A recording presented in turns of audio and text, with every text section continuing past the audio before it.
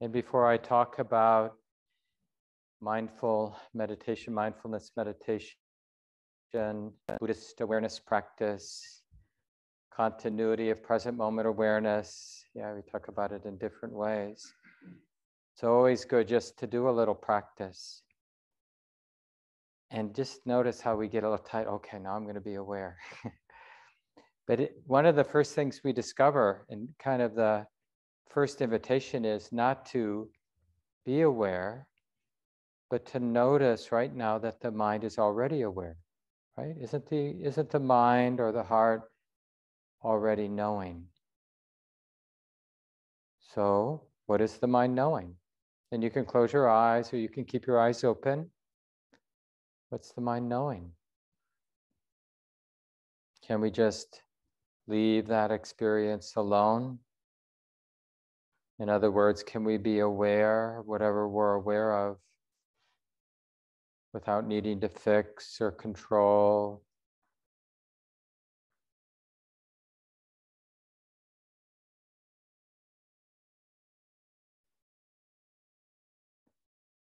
And just contemplate that simple question. Okay, there's a sensitive heart, a knowing mind. There's awareness here. Is it possible to be aware and just to allow the experience to be, or the experiences to be?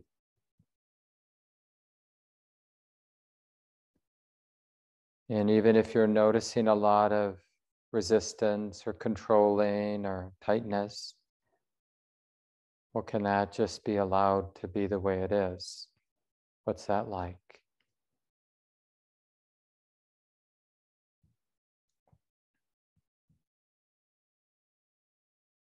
And is it possible, as we're noticing the sensitivity, the awareness,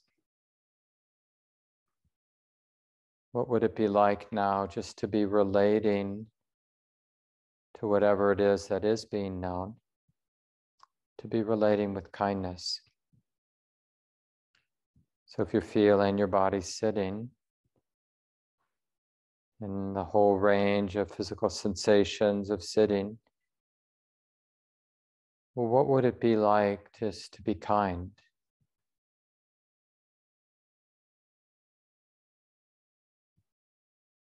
Relating to the present moment in a kind way. Just exploring that possibility.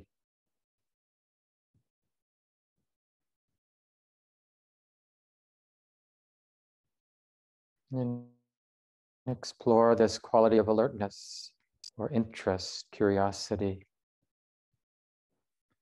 So we're not interested in something particular, but we're interested in the present moment being known, being felt, whatever that experience might be now.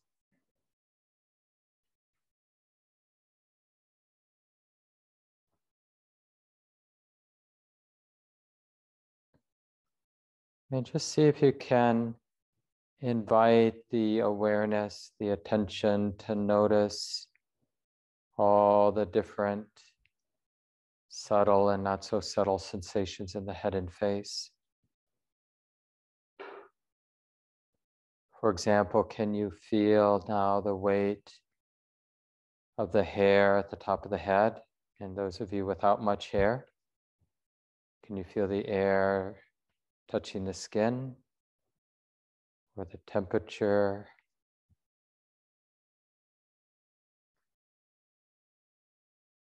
Noticing any sensations of the ears.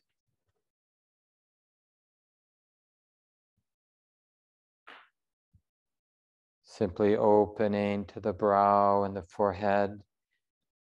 And if there's any tension here, just noticing that without judgment.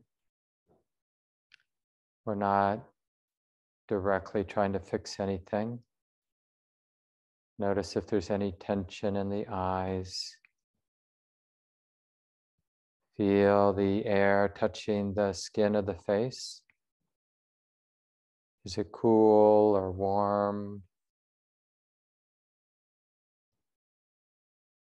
Can you actually feel the current of air at the nostrils as the breath goes in, as the breath goes out? And can you notice that breathing, the current of air touching, without needing to control the breathing process, but just allow the body to breathe?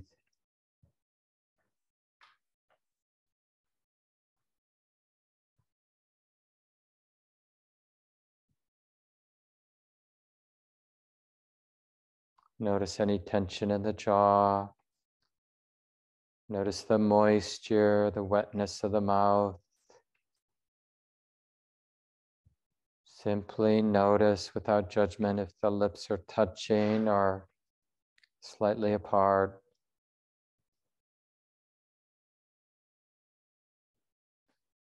So in a way, we're relearning how to be present, how to be intimate. And we're just training with something simple like being aware of the head and face as it actually is. And of course, the sensations here in the face and head, they're not static, they're changing. Notice that changing quality of these sensations and qualities. We're going to do a simple body scan. It's one of the techniques we'll use from time to time during the course.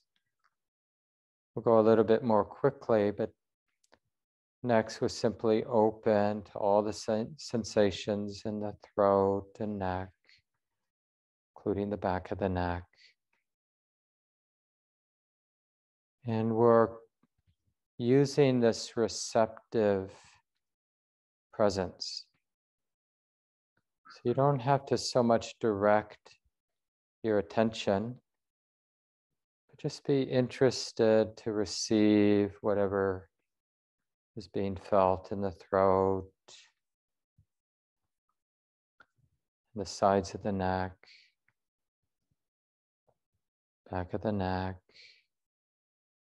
And again, can we allow these sensations to be the way they are? Yeah. And make sure you have a cushion that fits your body. There's extras in the corner if that doesn't work.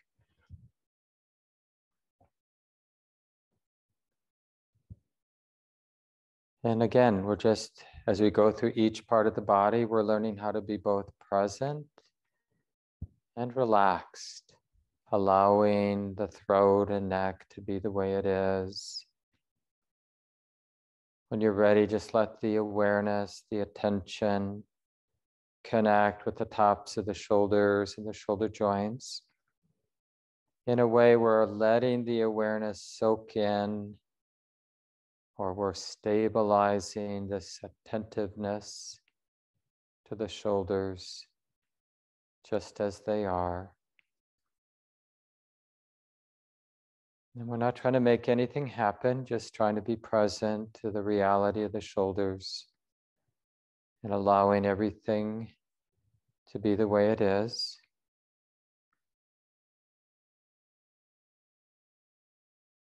And if there's some unpleasant sensations here, we just learn to be okay about what's being felt.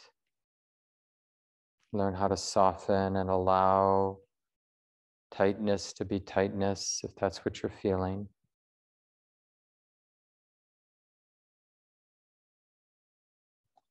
And notice all the ordinary sensations, like as we move down the upper arms now, you can just feel the cloth of your sleeve, shirt, or whatever, touching the skin of your bicep or underarm.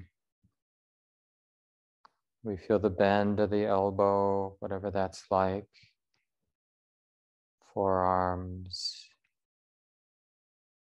And maybe feel the air touching the back of the hands. Feel the vibration, the warmth the contact in the hands and fingers. And a lot of what we learn initially in our mindful awareness practice is how to be interested in what is essentially neutral or ordinary. So this is a good training, just to be aware of both arms and both hands. Probably for us, it's a pretty ordinary or neutral experience. But see if you can connect and sustain awareness in the arms and hands. And simply feel what you feel.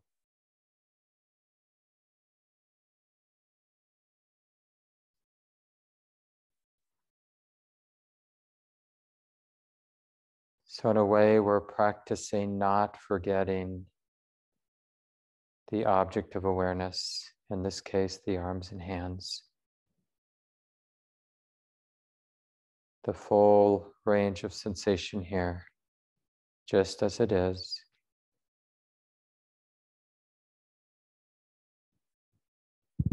We take our time, we'll move down the torso. So from the neck and throat, we move into the upper chest and upper back and simply receive whatever sensations are here now. Remember this receptive or open mode of awareness. It's almost as if we're listening. Listening is often a more receptive sense. So we're as if we're listening to the sensations in the upper chest and upper back. Beginning to feel the structure of the rib cage and places of tension. And again, feeling the clothes against the skin in the chest and upper back.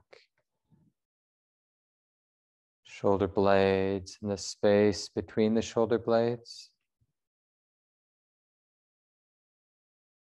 And some folks might feel that more subtle expansion and contraction of the rib cage and the lungs, even the subtle beating of the heart deep in the chest.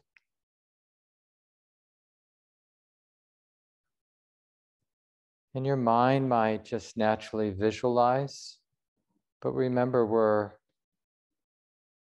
using the actual sensations as the primary object of awareness. What does it feel like here in the chest and upper back?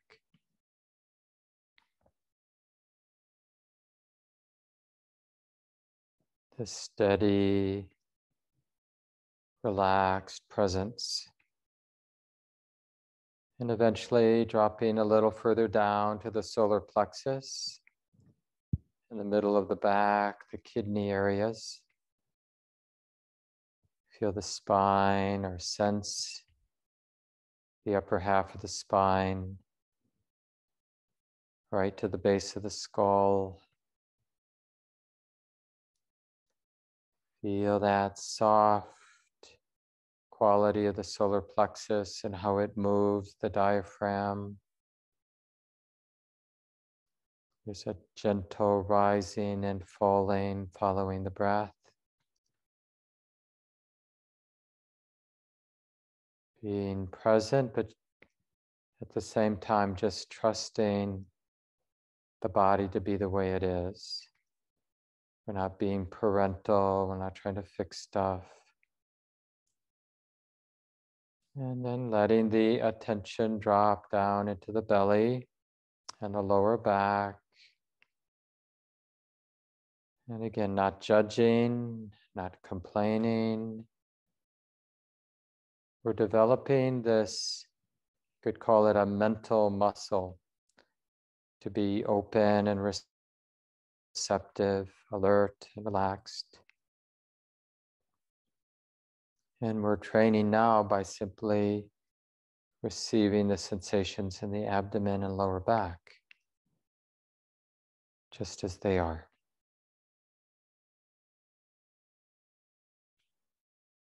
in a fresh way, as if this is the very first time.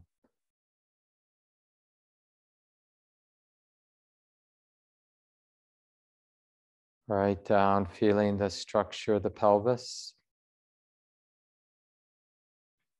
the groin, the sits bones, the floor of the pelvis. Feeling things just as they are here at the base of the torso. And we'll take a few moments and feel open to the entire upper half of the body, from the base of the pelvis to the top of the head. Front side, back side.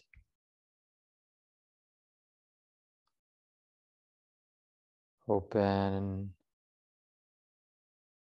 allowing things to be the way they are here. And then from the hip sockets, just being curious, alert and relaxed as we feel both thighs. Notice the obvious touch points. For example, if the hands are touching the thighs, just notice that experience of contact, pressure, whatever. Even the ordinary or subtle experience of the slacks against the skin and the bend of the knees and the shins and the calves just as they are.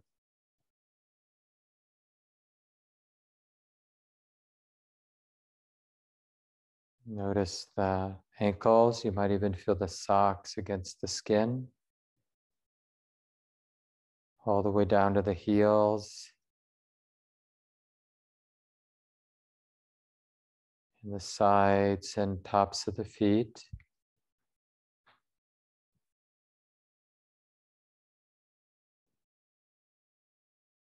Feeling all the toes just as they are. The bottoms of the feet.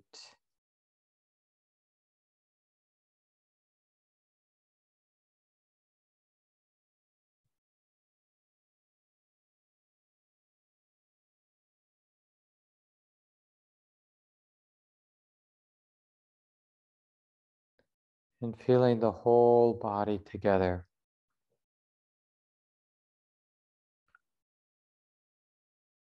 And remember, with this receptive, observing quality of the mind, we don't have to go looking for the body. It just naturally arrives right here in the sensitive heart, sensitive mind. Isn't that true? To be aware of the body, do we have to go to it? Or is the sensations, do they already show up right here in the knowing mind, sensitive heart? And then the interesting question to contemplate is, can we leave these sensations alone? Just allow, just relax and allow things to be the way they are.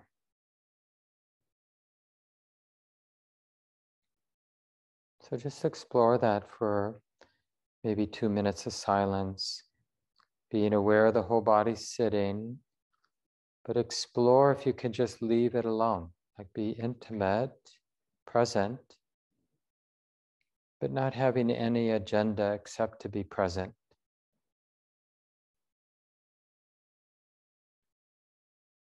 Just do the best you can.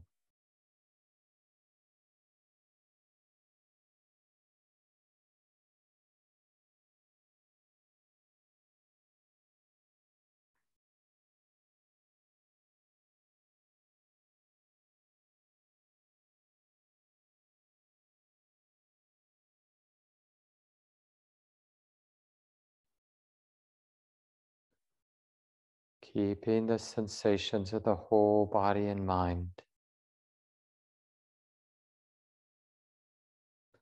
and letting them be.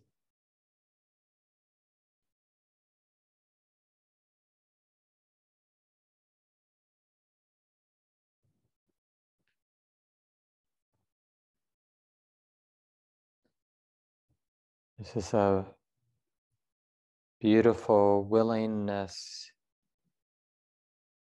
to be exposed to the sensations of the body, not in conflict with the sensations of the body.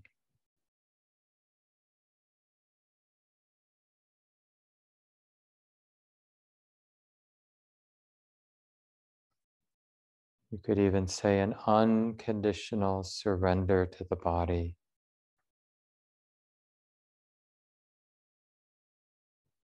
And just notice what that's like. This relatively stable presence with the experience of sitting. The body sitting is like this.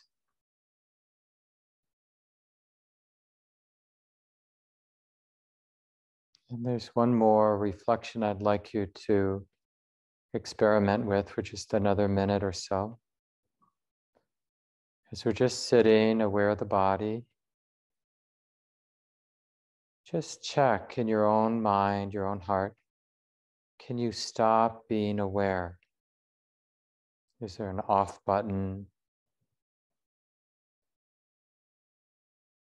Really check. Is awareness something you do and then you stop doing?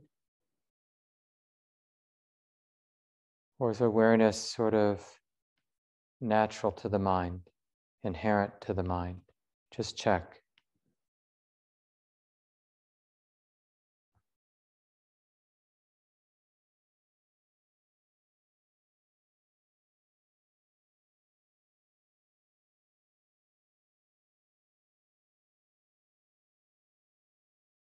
And if you think you're the one who does the knowing, does the awareness, then stop being aware. See how that works.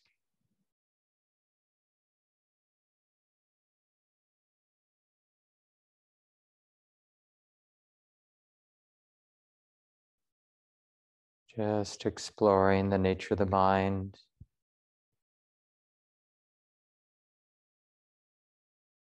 So when you feel ready, you can allow your eyes to open. Notice how that was for you. We sat for about 25 minutes. You can stretch your body a little if you need to.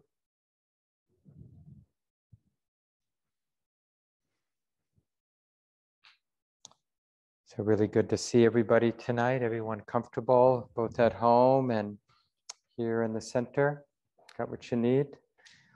Hey, would you mind shutting the light off in the closet? It's right on the side, thanks. So great to have people back in the building and great to have all of you folks on Zoom. We have about 31, looks like, on Zoom and maybe around 25 in the room here. And my name's Mark Nunberg, and one of the guiding teachers at the center. And we've been doing these intro classes since 1993, so a long time.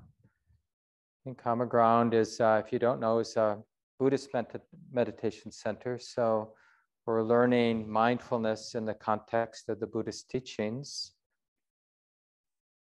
And you know, nowadays, mindfulness meditation is everywhere because it's like I think it's fair to say, the most astounding thing in the world. There are a lot of astounding things, but I think the most astounding thing is that all of us, we have a mind, but how much time have we devoted to studying our own mind? I mean, some of you might be psychology majors or even psychologists or whatever, but you're not really studying your mind.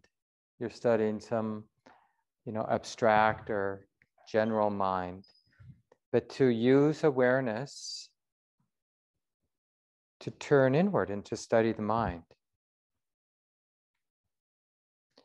And I know it makes us a little uncomfortable. I mean, that's a telltale sign that when we talk about looking inward, one of the first emotional responses is we feel a little self-conscious, like, I don't think I'm supposed to look in there.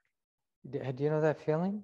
It's like, which is so bizarre, really, that like, because, given that we're human beings, being aware, having a mind that is aware is kind of fundamental to being a human being. I mean, we've studied our toenails, and we've been obsessive about so many seemingly insignificant things in life. And yet the most relevant thing, we've been kind of dismissive and even, I think it's fair to say, a little frightened about the mind and awareness. A little bit like that scene from The Wizard of Oz, like paying no attention to the guy behind the curtain. It's sort of like there's sort of built-in warning signs, like, no, later, you'll do that later, or all that's relevant is out here. And we stay busy with the outside world, but somehow you all got here on Zoom, in the room. And often what gets us to mindfulness meditation, or just a more systematic, intentional looking, using our heart, using our mind. In Buddhism, heart, mind, chitta, it's the same. So we're using what is sensitive, mind, heart, to study the mind. Or you could say study the self, or study this. I'll just give you a little thing right now, a little reflection. It can be a little trippy, but it will help you understand, when we practice mindfulness, we're cultivating mindful awareness, present moment awareness, in order to study the mind. And then it kind of begs the question, well, what is the mind? And, within the context of Buddhist awareness practice, we have an answer. This is the mind. Because whatever you're doing right now, like seeing me, or hearing me, or thinking about what I'm saying, or feeling your aching knee, or wondering what's in the fridge, so it doesn't matter what you're doing right now, but whatever you're doing, where is that experience being known? Here and now, in the mind. So whether we've known it or not, we've only had experiences of the mind. Every single experience we've ever had is something being known here and now. And here and now is always the mind. That's the only place where knowing happens. That's kind of what we mean by the mind, where the experience that is being known is being known. Are you okay with that definition of the heart? Whatever is being felt, sensed, is here and now. And that here and now, doesn't it seem okay to call that mind or heart? The nice thing about that, we don't need to align with neuroscience, but that sort of aligns with neuroscience, right? They don't really understand science. Western scientists don't understand consciousness, but they just presume, it happens somehow in the physical brain or in the nervous system. But we don't have to go there. We just know that there's knowing, there's sensitivity, and we're deciding as a group just to be on the same page. We'll call that the mind or the heart. And that whatever experience we have, it really comes down to this experience is being known. So again, just to kind of lay the groundwork for the work we'll do these next 6 weeks, we're going to be reducing our subjective experience as a human being to, in any given moment, it's something is being known. It's never more complicated than that. And I really, this is sort of homework during your formal sitting time. Hopefully everyone will be able to put aside at least a little time every day. 5 minutes is better than no time. Ideally, you know, would do 20 to 40 minutes a day. That would be great, but it's going to be what it's going to be. And even if you're naughty and don't sit at all, there's always the next day. Or even a short sit there in your bed with your pajamas on, and then you realize, oh my God, I'm doing this 6-week introduction to mindfulness meditation and I didn't sit. Well, just do your practice right there in bed. Because the formal sitting time is just creating conditions that are relatively simple, because it's so easy for our mind to get swept away by our thoughts about this and that, our thoughts about life, that, you know, the day begins and pretty soon the day's over. And there was not a moment for the mind to go, oh yeah, sit down in a comfortable, upright way. And notice, I don't have to do anything. Awareness is there. Can I notice what the mind is knowing? Can I know or observe what the mind is knowing? Can I keep the present moment in mind? The present moment, so this is a quiz. I told you a few moments ago, our present moment as a human being is always two things. Something is being known.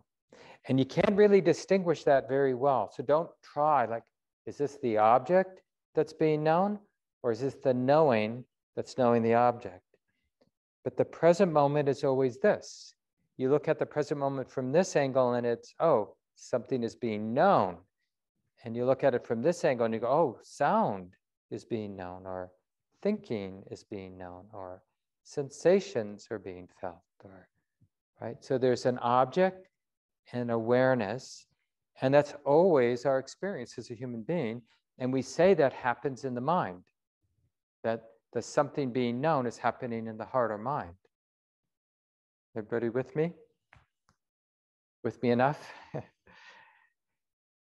And our practice is like to notice that and to practice being, and this last thing you have to remember, alert and relaxed, or interested and relaxed. Can you remember those two things? So as long as you remember there's a mind, and in that mind, there's always something being known. And my job as a meditator is to be curious, interested, alert, and relaxed with it. That's all. And part of being relaxed is just giving it permission to be what it is, to allow it. And like we played a little bit with that in the opening set, where we were just going through the body, which is one of the meditation techniques you can use, because it's pretty easy to remember, oh yeah, there's the top. You can begin at the bottom, head, you know, and then something being known, right? Sensations being known, whether you're feeling the head and face as one thing or paying attention to specific areas in the head and face. The object doesn't matter. We're just using these different experiences we have as human beings to cultivate this relaxed and alert attention to the present moment, which is what? What's the present moment? Something being known. That's it. It's so easy, but it's going to be really, really hard. Why do you think it's going to be really hard? Because we're used to thinking about stuff.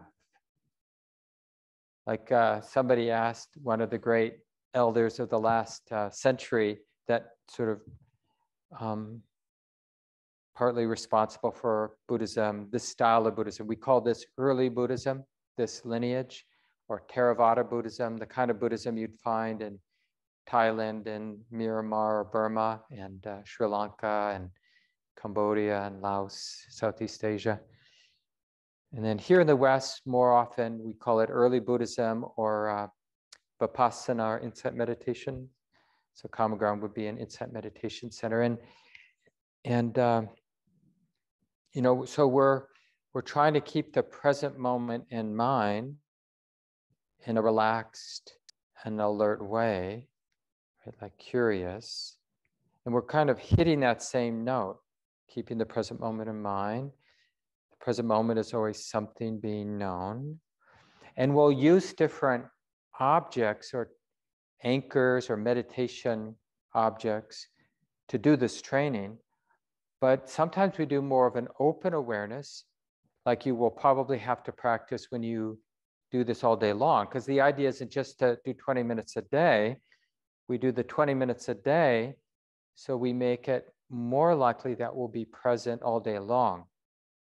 So the formal time when you're creating optimal conditions because your cell phone is off and the people you live with know to leave you alone, and you've trained your dog or cat to be asleep in the corner or in another room, right?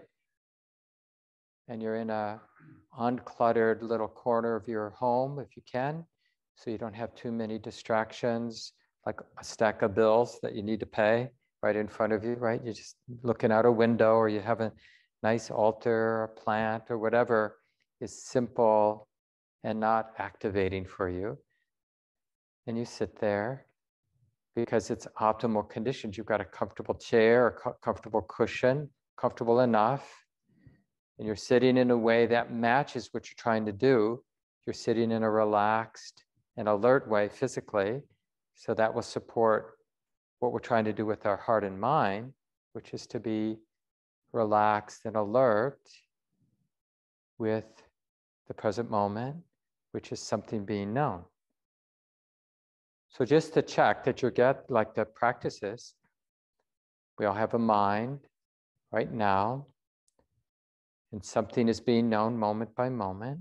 So what's the mind knowing now? Just check. And just with some continuity, just track that there's knowing experience. And if self-consciousness gets to be one of the predominant things, then just notice that self-consciousness is being known or being felt. And you might, like, partly because of the self-consciousness, you might just stare at the floor and then notice, oh yeah, seeing is being known. And if there's some tension in the eyes, oh yeah, tension is being felt. Can I be relaxed and alert? Relax means allowing, trusting, softening, being receptive. And alert means just that authentic interest, which usually means humility. Because if I think I know what the present moment is, I'm not really alert. I'm sort of trying to make the present moment fit my idea. That's often one of the hardest things, is we're trying to make something happen.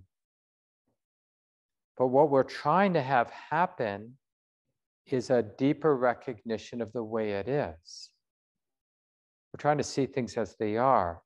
So if we're a naturalist out in a new environment, world famous naturalist, we've heard stories about this particular environment and the creatures that live here and the plants.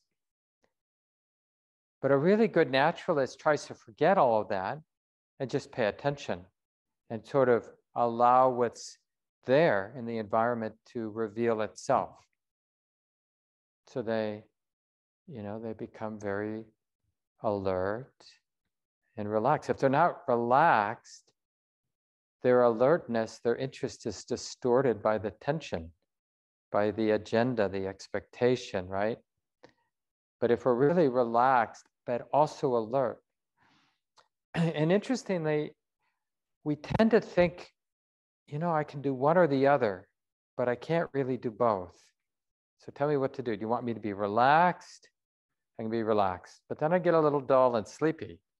Or you want me to be alert? I can do alert, but then I get hypervigilant and tight. And I got agendas. Like, I'm alert because I want something to happen. I want to make something happen. I want to figure something out. I want to problem solve. but you'll see that they actually really complement each other. And this is the basic attitude we want to cultivate our whole life long. Wouldn't it be nice to move through life at all times, being at ease, relaxed, and clear, open, alert, interested? That'd be a nice way to move through life. We'd become more and more competent at everything we do if we operated in that alert and relaxed manner.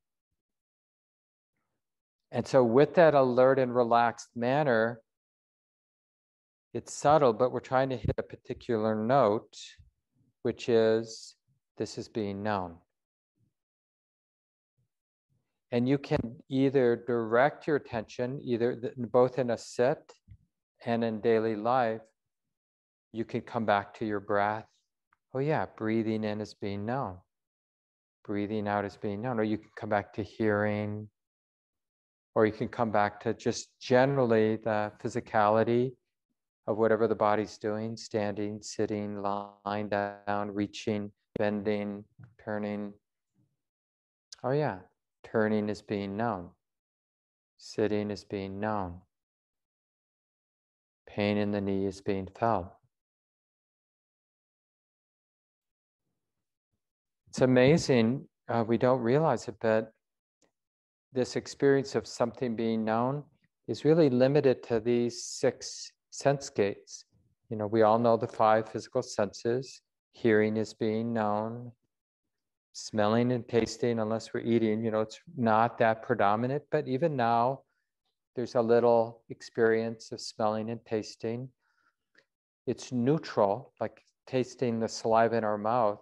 Most of us, it's neutral, right? But it's still a taste.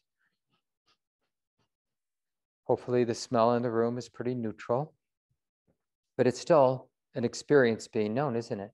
But we tend to be oblivious with neutrality.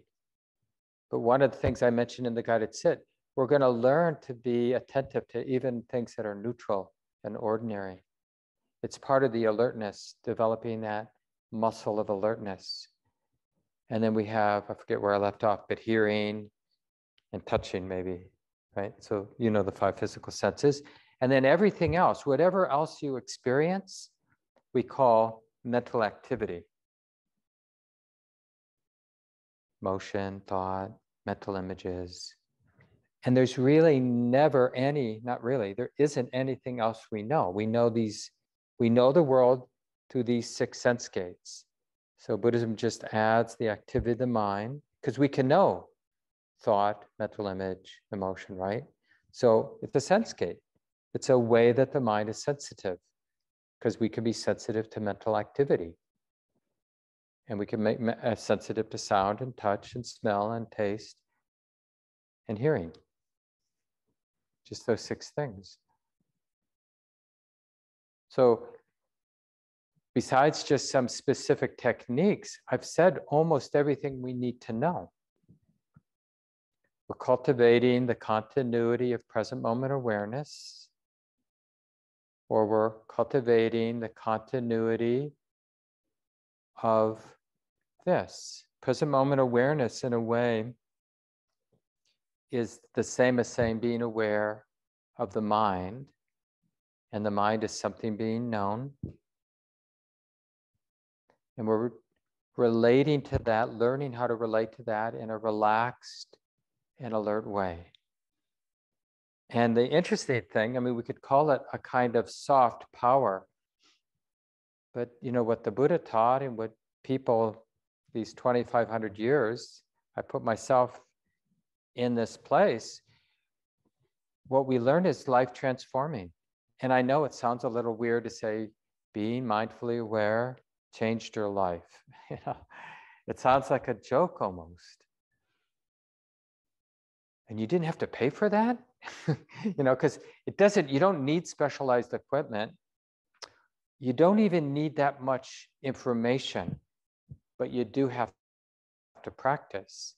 Oh, I think I don't forget if I mentioned. So I started to say, like, this famous teacher of the last century, Asian teacher from Thailand, said, when someone asked, like, what's the basic problem? He said, well, we're all lost in thought. Like, that's how we that's the honest way to characterize. Like, if you look back on today and just want to sum up what happened today, the quick and dirty way to summarize it is, I was lost in thought. I was lost in this thought, and I got bored with that thought. And my mind generated another thought and got lost in it. And what I mean by lost in thought is there's thinking and there's no present moment awareness that thinking is being known. Like, I can ask you all to think the thought, spring starts in a couple weeks. And you can, repeat that thought a few times. And you can notice thinking as a present moment phenomenon, can't we? Right? Thinking can be known in that reflective way. Oh, the mind's thinking about spring coming in a couple of weeks, and it's like this. Now, you don't need to say what I just said, but I'm sort of describing the mind, the knowing mind, can be aware of this sense state we call mental activity. But how many times today were you aware that you were thinking the thoughts that you were thinking? Honestly. Maybe a couple times. But yet most of the day was filled with thinking, but there was none of that reflective knowing. Oh, I'm thinking this. These thoughts are coming and going in my mind. Oh, here I go thinking this thought for the 23rd time. Right? Oh, it's like this again. How much of that reflective, spacious, honest, non-judging, mindful awareness was there? That means if you can't say, oh yeah, there was a lot of that, that means most of the day we were lost in thought. There was thinking, but no wise awareness that thinking was happening. And that should kind of break our hearts a little bit, because that means we're living a life, but we're unaware. We're sort of like on autopilot. Because you know how it is when we're thinking things, from within the bubble of the content that we're thinking, it always feels like there's an agent in charge doing the thinking. But when we have more mindful awareness around our mental activity, we realize these are just established patterns playing themselves out. Even like those of you who are living with someone that you've been living with for a long time, whether it's a kid or a partner or whatever it might be. Do you notice that the conversations and the way of interacting, it's sort of like, been here, done this. I mean, it may be slightly different tonight than it was last night or 5 minutes ago, but there are these repeating patterns. So what we're adding to this, being zombies or on autopilot through our lives, we're just cultivating this, let's call it a mental muscle, just to be present, which is an awareness that this is being known, an awareness of what's being known. Oh yeah, this is being known, now it's like this. So let's just try that for a minute. We're sitting, you can have your eyes open or closed. If you're open, just gaze down toward the floor so you're less distracted by what might be going on around you. And in your own way, just establish that this experience, let's say the physicality of sitting, is being known. Sitting is being known. And you can even use that phrase if you need that kind of anchor. And then just on your own, see if you can sustain a present moment awareness of whatever the mind is knowing.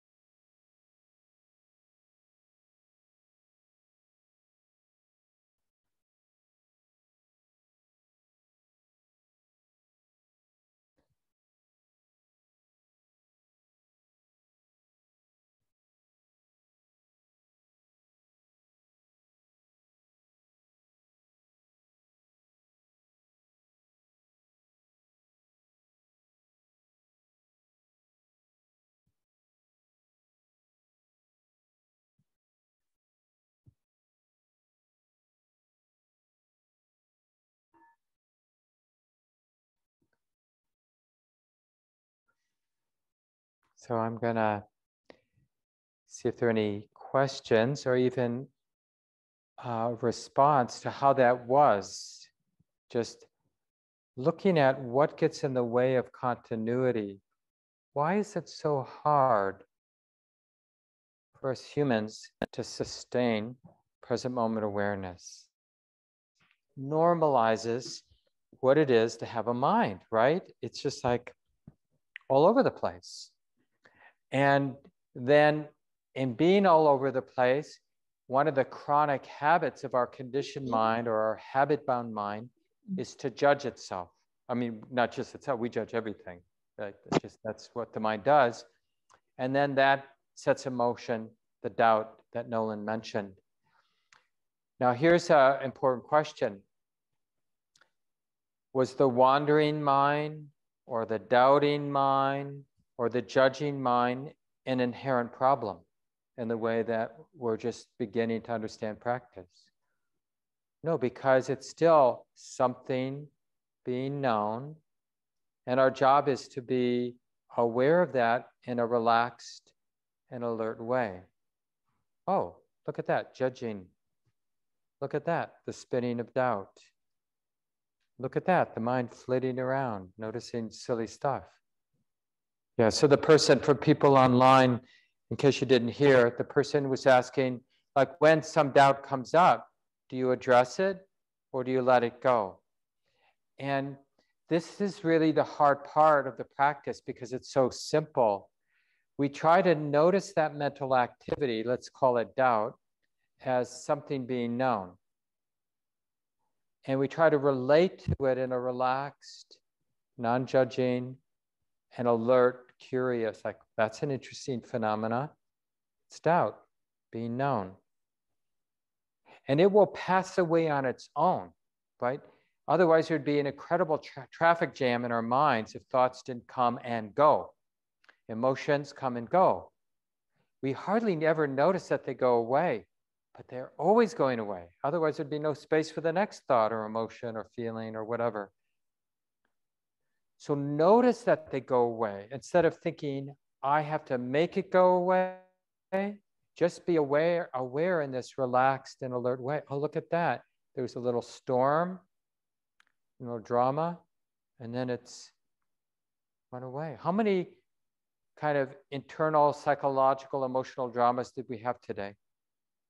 I mean, honestly, it's hundreds, right? I mean, if you counted the little ones, maybe even thousands.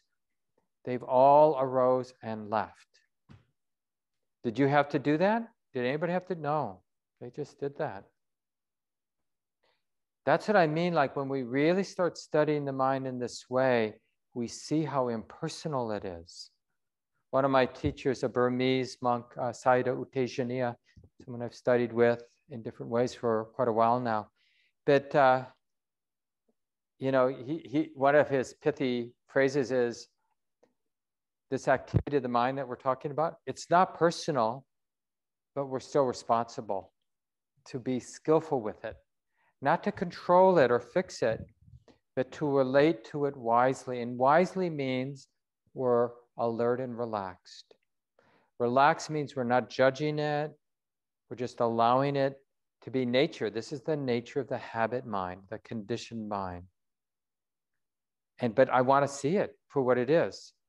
Because the more we see it clearly and the more we realize, I didn't do that. No one did that. That's just a thought coming up or a tendency arising because of the way this mind has been conditioned.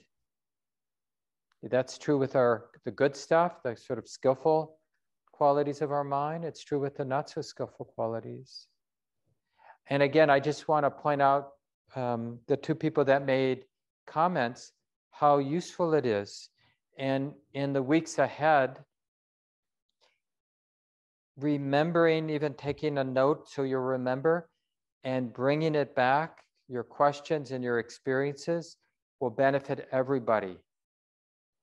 And even more than what I say to you based on your comment or question will be just the cumulative effect of hearing people say things about their mind and their practice, that it will be really solid gold in terms of deepening our own understanding of our mind. Because the mind we're talking about is sort of more subtle and fundamental than your particular conditioning and my particular conditioning. I mean, we see a lot of my personal conditioning, but we're really getting to know how things come and go more than the particular attitude that is there because of my particular parents or the culture that I was conditioned by. We're really talking about more fundamental aspects of our own mind and heart. So if there's nothing more, then let's stand. And while we're just standing and relieving any tension you might have from sitting, I just want to mention that in the email that I've been sending out, there's a link to all the handouts for the course.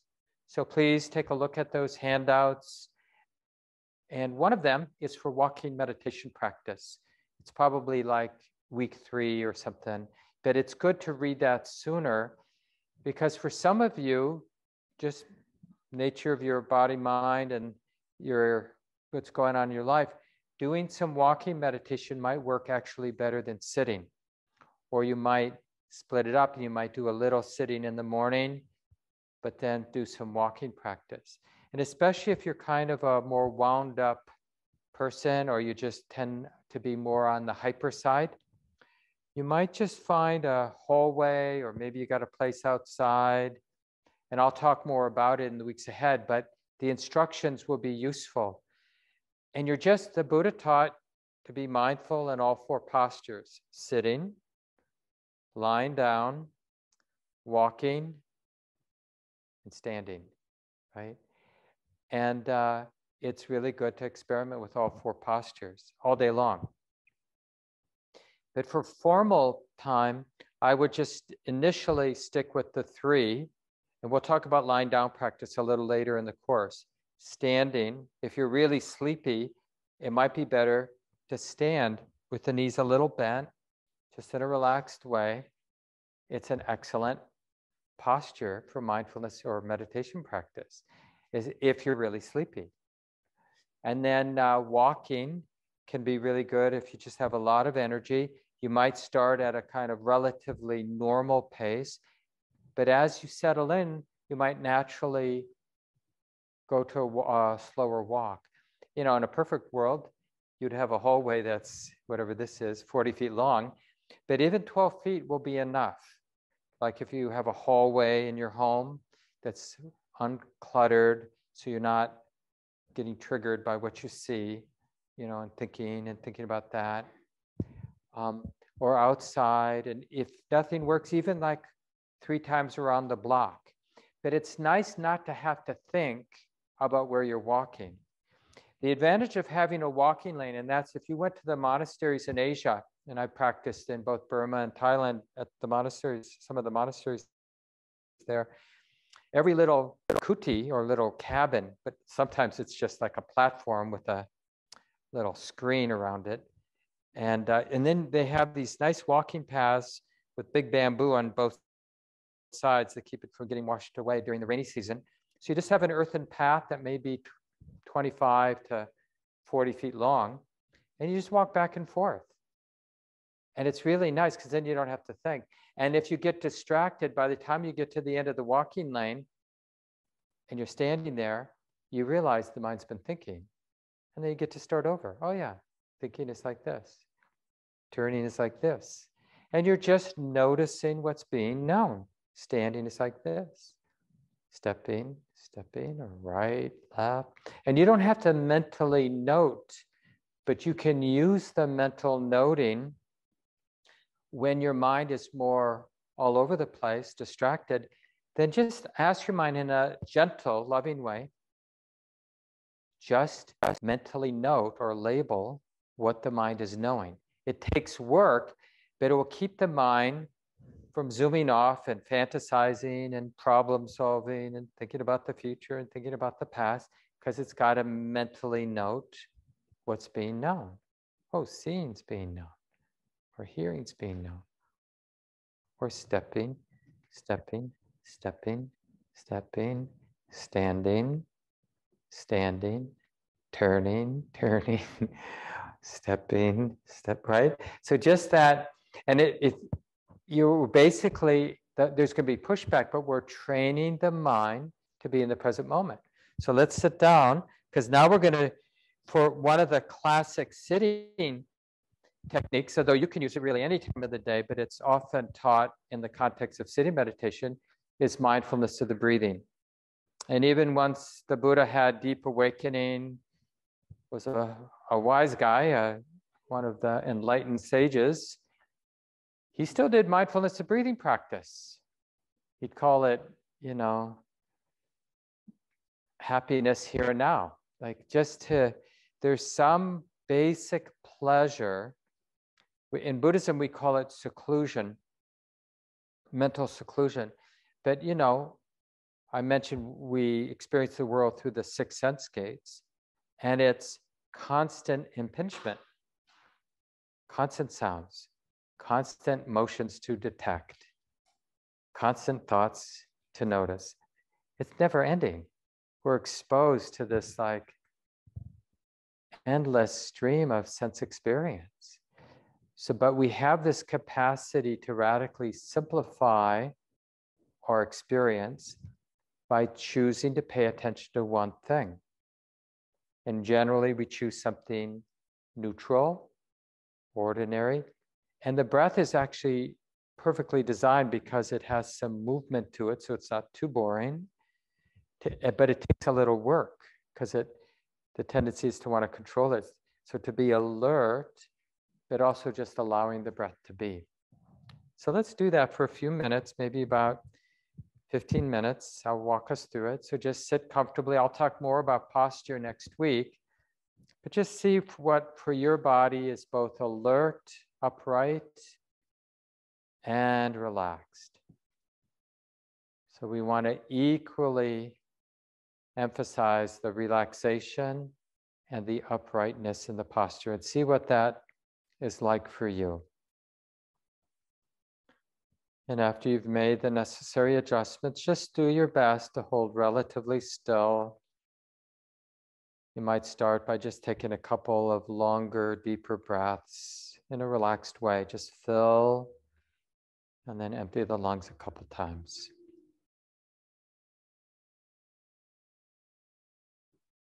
Feel your whole body as you fill the lungs, and feel the whole body as you empty the lungs. And let's do that one more time.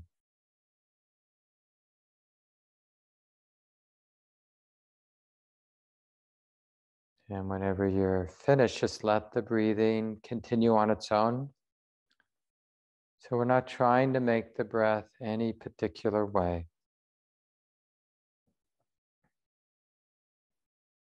So just establishing mindfulness to the fore, this present moment awareness, this receptive, observing sensitivity. And as the breath comes in, just notice the normal sensations of breathing in from the beginning to the end of the in-breath. And then as the out-breath begins, the ordinary out-breath, just notice the ordinary sensations of breathing out from the beginning to the end. And for some of you, it might be sensing that at the nostrils. Other people find it more easy to feel as a rising and falling of the abdominal wall. But wherever the movement or sensations of the breath are most clear to you, that will do.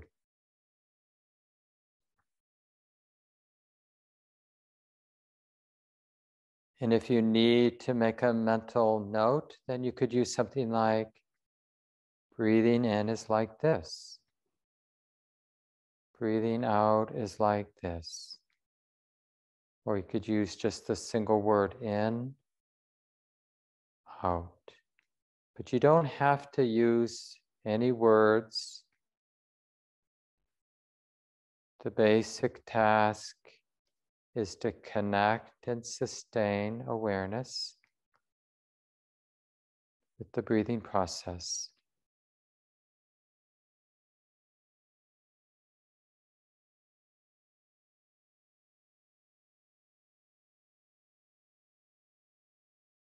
Breathing in is being known. Breathing out is being known.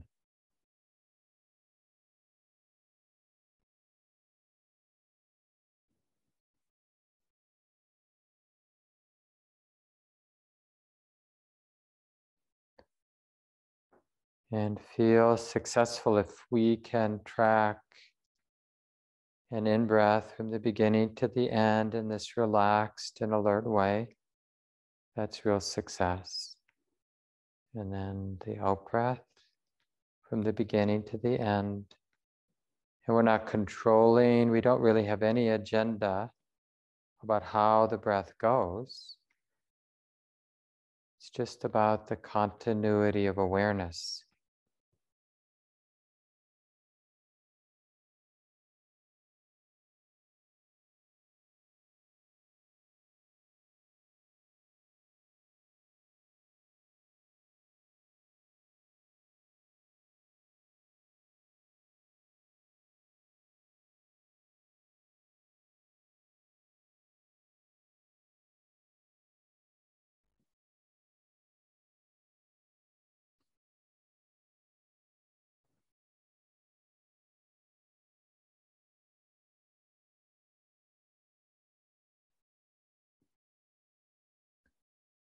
And whenever you catch yourself lost in thought, be really friendly about distraction. Oh, honey, that's how it goes. Lost in thought. Okay. Sittings like this, feeling the whole body. Breathing in is being known. Breathing out is being known.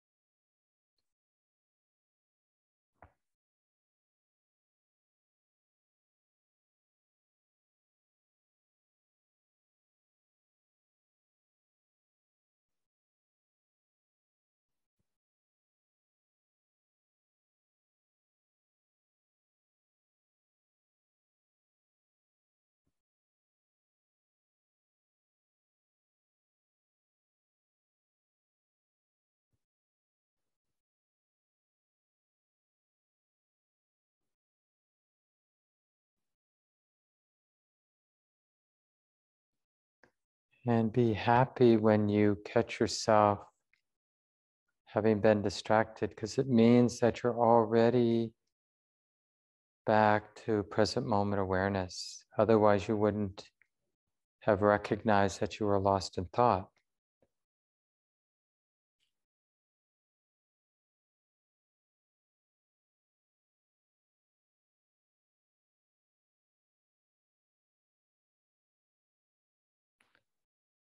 And see if you can sense that simple pleasure of being present in this relaxed, curious way. It feels good. Light, sense of wholeness. We call it the pleasure of seclusion.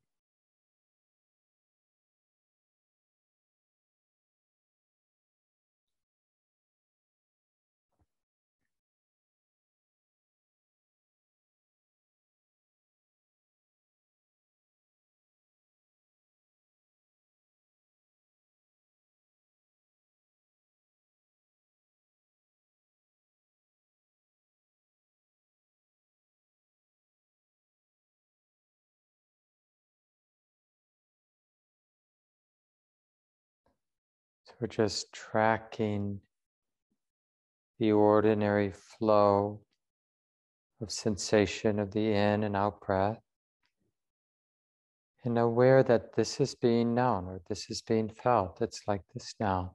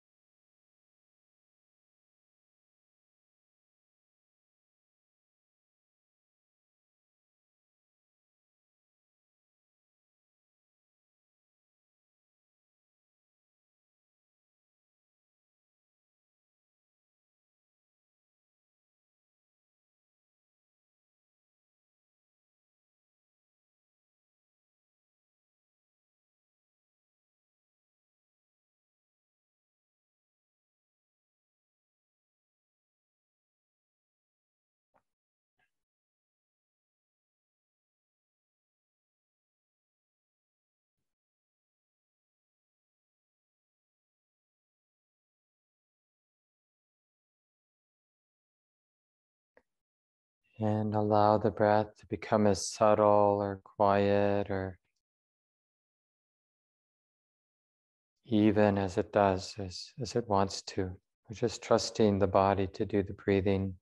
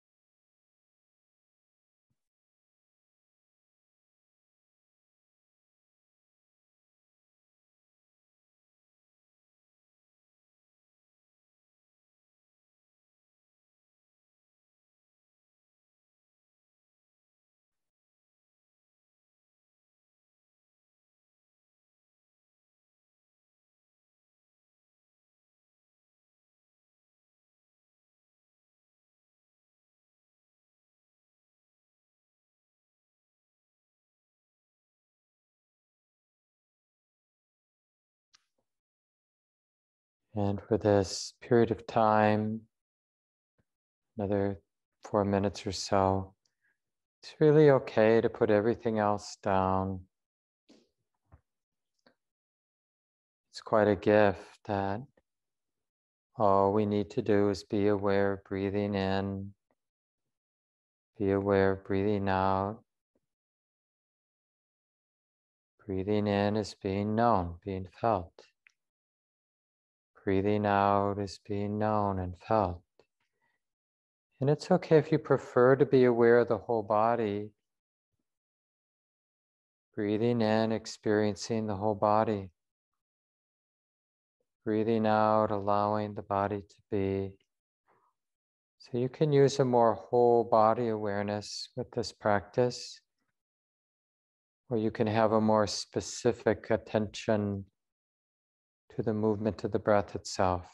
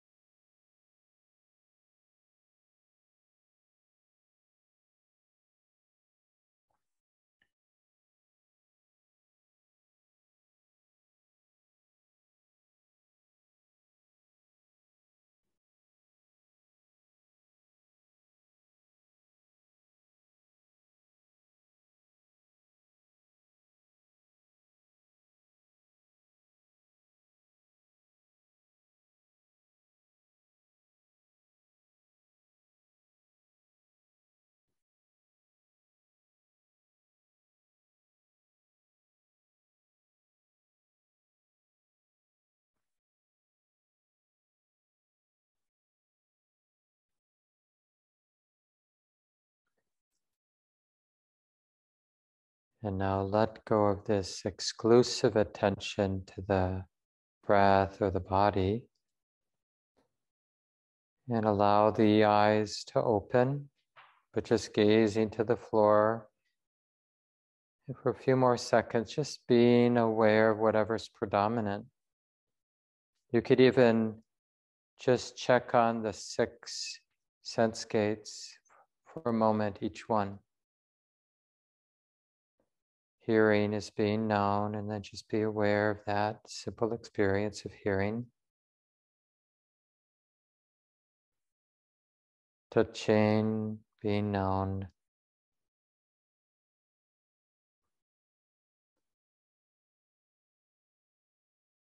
Seeing, visual experience, being known, being seen. Smelling and tasting to whatever degree. Notice its neutrality.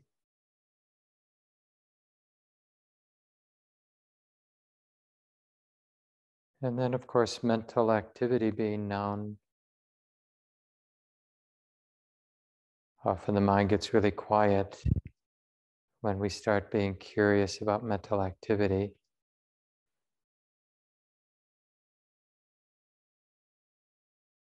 And then all together, it's like this now. And just notice how trustworthy present moment awareness is. Relaxed and alert.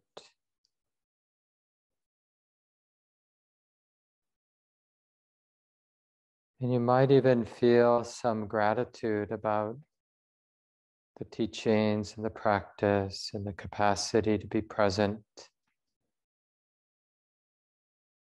It's really human common sense to want to be present.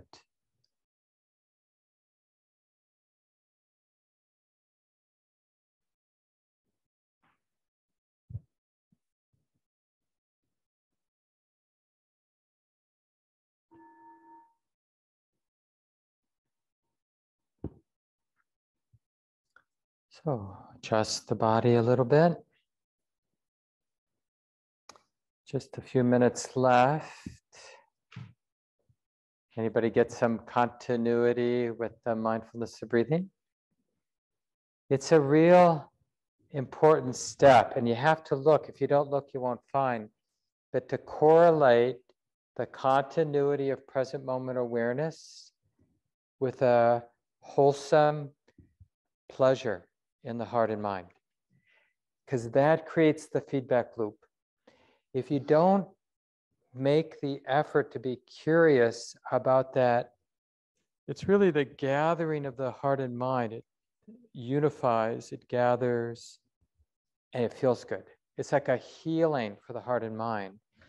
And when the mind's scattered and dissipated and superficial, well, we know what that feels like. Not so good. But when the mind isn't fragmented, but is whole, it feels good. It feels light, it feels enlivened, and it feels peaceful. It feels good. And you really want to notice that because it will keep you coming back. Like, oh yeah, this is a good thing to do. I don't need the Buddha to tell me this is a good thing to do. I see, feel directly in my own experience. This is a good thing to do. So look for that pleasure, even though it may not be easy, even though you may not get a lot of that continuity. Whenever you get a little continuity, it will feel a little good. And when you get more of that continuity, it will feel better. And not to get greedy, because if you get greedy, you'll lose the continuity. You have to be relaxed and alert, not greedy and alert. It won't work. So it trains, it teases out all the bad habits, because bad habits don't work. Only good habits work, which is why it's such a great practice. Last thing I need to say is, come next Tuesday night. You won't want to come on Zoom, or you won't want to get in your car and come, even though you might feel like this is a great thing. I'm really into mindfulness. I want to do it. Does it make sense to have a human life and be unmindful? But when push comes to shove, my favorite show's on Tuesday night, or I'm exhausted from work, but the thing is, if you don't give yourself at least 6 weeks, you're not going to know how valuable it is. The same teacher that I mentioned before, Sayadaw U Tejaniya, he said the thing that really breaks his heart is that if people only knew the value of cultivating mindful awareness, they would make the effort to do it. But they don't know, so they don't make the effort, and they lose that opportunity to really really improve their lives in all sorts of little and big ways. It really is life transforming. And the thing is, if resistance comes because we had a hard day and we're tired or whatever it might be, don't want to get back on Zoom, don't want to drive over to the center. And remember, you can always do it on Zoom, the people who are here. You don't have to, and people at home, you can come here. So it's fluid. But we have that opportunity just to feel what it feels like to be resistant. Oh, resistance feels like this. Not wanting to go to Common Ground or not wanting to turn Zoom on, it feels like this. This is something being known. And we make peace with that experience. Oh, this is something being known. And once we make peace with it, we don't have to avoid it, because we're already found a way to be alert and relaxed with whatever we didn't want to feel. Like the idea of getting on Zoom feels like this. Oh, that's a yucky feeling. It feels like this. It's just that thing being known. Okay, well, I've already felt that. I might as well get on Zoom. Right? I know it sounds funny, and we'll talk more about this in the weeks ahead, but there is something powerfully disarming about being willing to feel what we don't want to feel. It gives so many more options to life when we learn not to be afraid of what we're feeling. Just so you know, there's a sit going on. Oh, let's see. Oh, no, it's over. So you can be noisy in the lobby. So all you on Zoom, see you next Tuesday night. And all you in the room, have a great week of practice, everyone. And I've recorded this. I'll send it out maybe tomorrow, so you could use some of the guided meditations if you need that. And of course, we have lots of guided meditations. All our recorded programs are on our YouTube page. And also you can find them on our website. All the audio are on the website. Otherwise, go to YouTube and just search for Common Ground Meditation Center, and we have all our stuff there in the video form. See you next week, everyone. Thanks for coming.